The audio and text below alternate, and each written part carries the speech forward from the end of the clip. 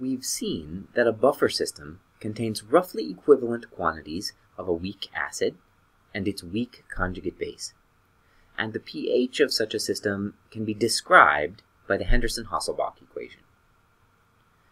Buffer solutions can be formed in a number of different ways. The simplest and most common way is to simply mix approximately equal quantities of a conjugate acid and its conjugate base. For instance, if I combined 1 mole of hypochlorous acid with 1 mole of sodium hypochlorite, which is a salt containing the conjugate base of hypochlorous acid, in a 1 liter solution, I've made a buffer. The pH of the buffer solution is determined by the Henderson-Hasselbalch equation. pH equals the pKa of the conjugate acid plus the log of the conjugate base concentration over the conjugate acid concentration. Here, since we have 1 mole of OCl- in 1 liter and 1 mole of HOCl in 1 liter, and the log of 1 is 0, the pH equals the pKa of hypochlorous acid, which is 2.0. The second way to create a buffer is a bit more complicated and involves the addition of a strong acid or base to a solution of a weak base or acid, respectively. Let's see how this works by considering a 1.0 molar solution of pyridine, a weak base, in 1 liter of water. The equation that describes its weak base behavior is this. Pyridine and water are in equilibrium with pyridinium, the conjugate acid of pyridine, and hydroxide. The equilibrium constant for this reaction, which is the Kb of pyridine, is 1.7 times 10 to the minus 9.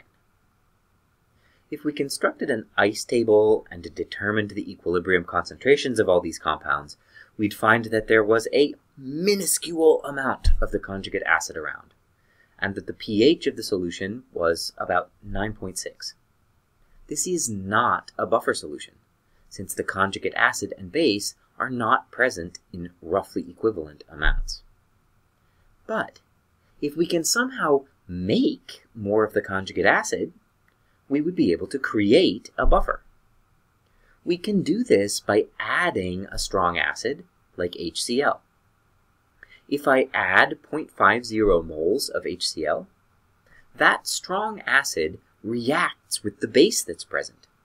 Since it's a strong acid, it reacts essentially completely, converting 0.50 moles of pyridine into its conjugate acid, pyridinium. So now we have approximately equal concentrations of pyridine and its conjugate acid, pyridinium.